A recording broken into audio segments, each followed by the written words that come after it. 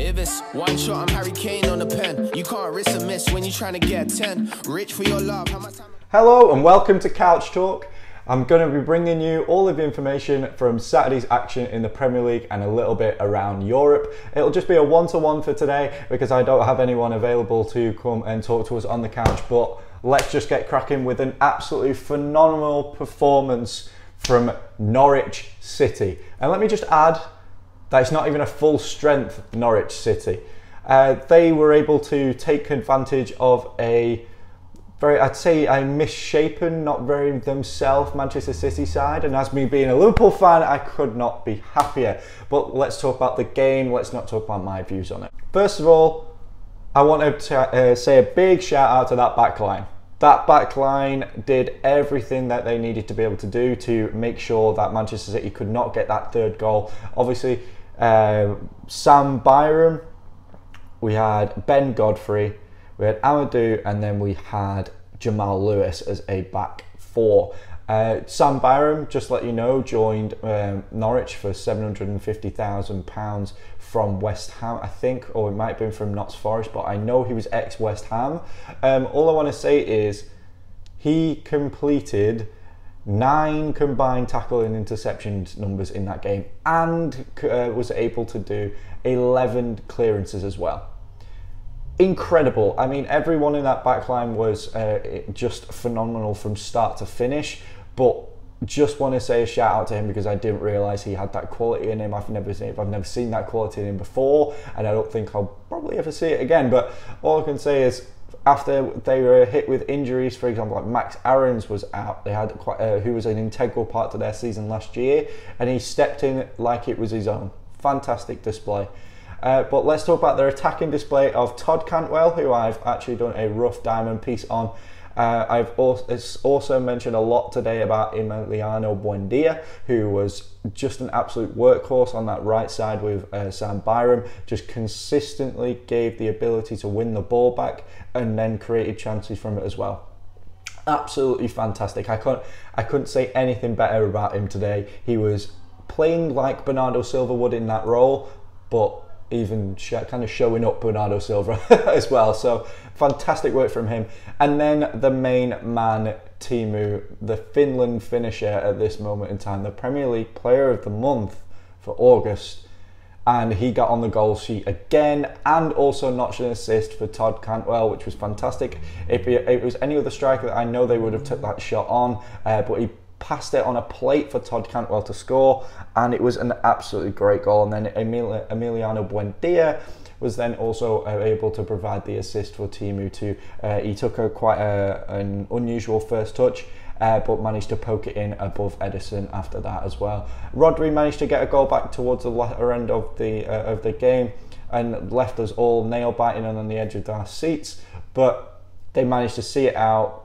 Congratulations for Norwich, congratulations to all the fans, and thank you very much from Liverpool. And all I want to say is we're now at the top, 5 points clear, just after 5 games, which is absolutely phenomenal for us. On to Liverpool, let's speak about our win, a 3-1 against Newcastle United, where we actually conceded first from some suspect defending from Trent Alexander-Arnold, unfortunately, who was just not tight enough to Dretcher Williams, who shifted it very quickly onto his right foot and smashed it like a thunderbolt into the top right-hand corner.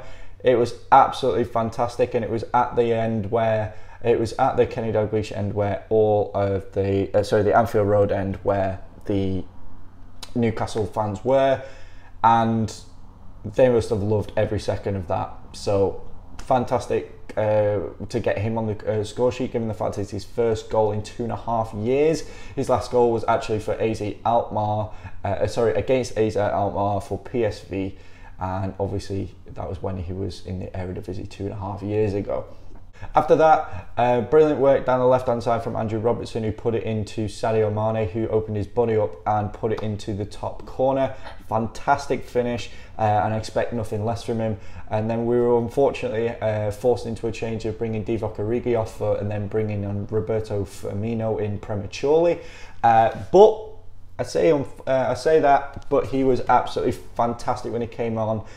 Brazilian flair here, there, and everywhere, flicks and tricks, and one that is was absolutely incredible to actually set in Mo Salah for the third goal to put him in and got an assist for that as well. It was in a very tight space. It was like a double touch into the gap, and it was absolutely fantastic. If you haven't already, check it out on Twitter. All I can say is we're 5 points clear. I'm not making any assumptions yet because we could be hit very costly with another injury, whether it be Robertson without any cover or anything like that. I don't want us to say that we're favourites for the title at the moment, because we're not. In my opinion, we're not. Manchester City still have a better squad overall, and they also have more options in different areas. In my opinion, if I was Manchester City, I'd start playing Joao Cancelo at left back, just because Zinchenko was very suspect in certain areas, very wasteful with the ball, and obviously try and establish a partnership at the back to be able to solidify them. But all I want to say is thank you very much, Norwich. On to Chelsea now, who stole the show in the 3 o'clock kickoffs with a 5-2 victory over Wolverhampton Wanderers, which actually could be very, very, very significant when it comes towards the latter end of the season, when they're going for the same spots in either Champions League or Europa League.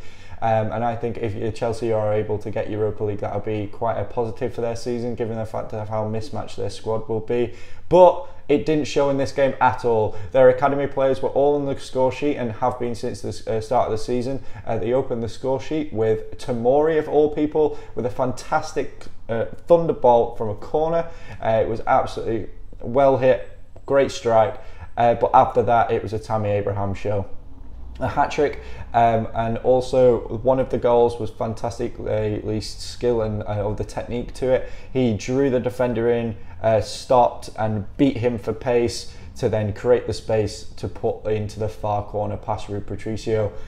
Fantastic finish, can't take anything away from it. And then he went on to score an own goal, which is kind of ironic, but it wasn't really his own goal at all. Roman Saiz headed on, and it was knocked in by him. And then, thank God, because of my fantasy football, Mason Mount then got on the score sheet in injury time, and to settle it at 5-2. Just a note, Patrick Cutrone also got his first Premier League goal in this game, but we're focusing on the English talent and how much that is promising for us going forward. I mean, Tomori is going to be, I want to see more of him in the Premier League to see what he's like. He was Derby's player of the season under Lampard last year, so hopefully we can see more about him this year, and then see if he can keep scoring goals as well. Would be great. And I just think that Tammy Abraham is coming into his essence in the number 9 shirt. Get rid of that curse that they've obviously had in the past, spending countless money on strikers that just haven't performed to the ability that you'd want.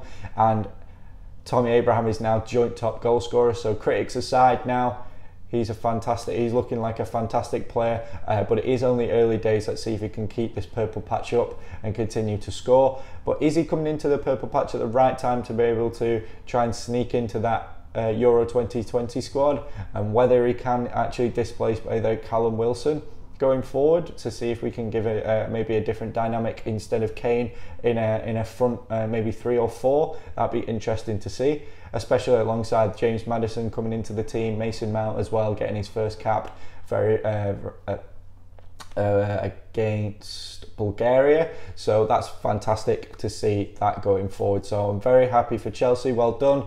Great 5-2 win for you, and I can't believe your academy players are finally coming into the line where they deserve to be, given the fact that you've sent them out on loan for so long. But congratulations, well done. Then we'll go to the other 3 o'clock kickoff, which was Manchester United, who got a 1-0 win against Leicester City. This is an injury-struck Manchester United with no Martial or no Pogba.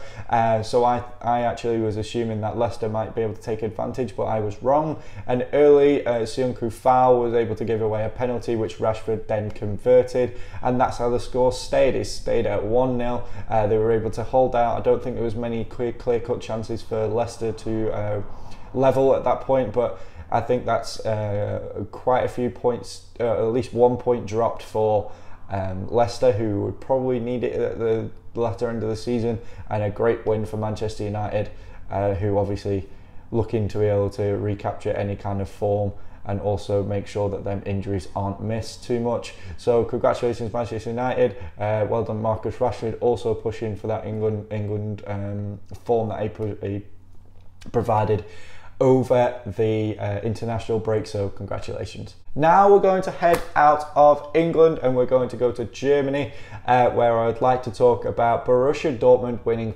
4-0 against Bayer Leverkusen, with Paco Alcacer opening the score sheet with another goal taking his form from last year. He scored 5 in 4 games this year now, and he's also converting at a rate of around 63 minutes per goal, and that's what he was converting at 68 last year, so he's still bringing it through somehow. I think last year he did it because he was mostly coming off the bench, but now because he's their starting number 9, he's still continuing this brilliant vein of form that he's currently in. So he was able to open the score sheet, a brace from Marco Reus, and a final one from Rafa Guerrero blew Leverkusen out of the park. And I'd just like a special mention to Thomas Delaney in this game, who was able to notch up 12 tackles in interceptions, which is phenomenal in the middle of the park alongside Witsel, and was able to shut down any kind of threats that came forward from Leverkusen. So well done to the black and yellow, and we'll able to see if that is able to get them again on RB Leipzig, who drew with Bayern Munich today, with Robert Lewandowski opening the score sheet early from a Muller assist. And then I thought, if it's this early, the floodgates might open, and the attacking, I was wrong. I did actually suspect RB Leipzig to take this from the start because of Julian Nagelsmann's surge on the front three, especially, or front four, especially on Timo Werner and Poulsen. But according to James Horncastle, who's a substantial writer, that Emil Forsberg was actually in a pivot role, a double pivot role, and was able to perform fairly well.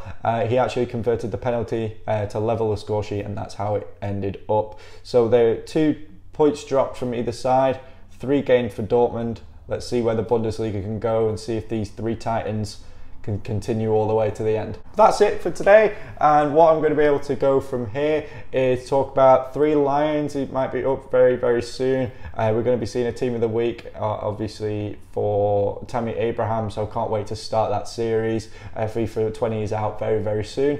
Also, we've got the Champions League around the corner starting from Tuesday, so if I can do any kind of preview for them teams, and I will, I can't wait to get that out. And then all I'd like to say is a shout out to StatZone, who obviously been very, very helpful, retweeting a lot of the things, and I'm also using their stats and data to be able to provide the knowledge that I have on there, and obviously while I was watching the games as well. So thank you very much to StatZone. I just want to say thank you very much for watching, and I guess we'll see you guys on the next video. Thank you very much. Bye.